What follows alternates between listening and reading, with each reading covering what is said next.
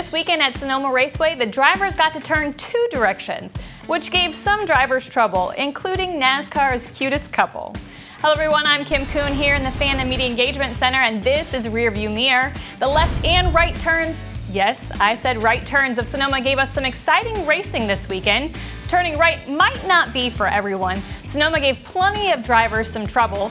Dale Jr. went spinning, taking Danica Patrick and Kyle Larson with him. Clint Boyer spun, Kasey Kahne got into the wall, and a few others messed up too. But the showstopper was Danica Patrick and Ricky Stenhouse Jr. getting caught up in each other's mess, which caused Ricky's day to end early.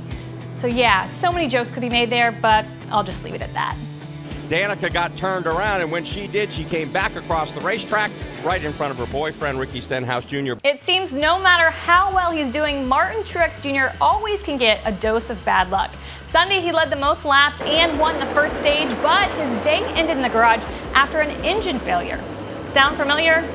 A lot like last year. Not to mention, he got a bit ahead of himself at one point during the race. Make it all kiss my ass. There you go, boss. Your leader's 78, come on.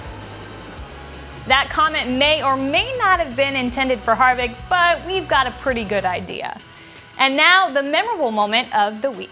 Kasey Kahne has crashed hard in turn number one. Harvick takes the checkered flag. It took him 17 tries, but he is now the winner of the Toyota Save Mart 350 here in Sonoma, California. It's not often you hear of a Cup driver racing in the K&N Series, but that's exactly what Kevin Harvick did this weekend.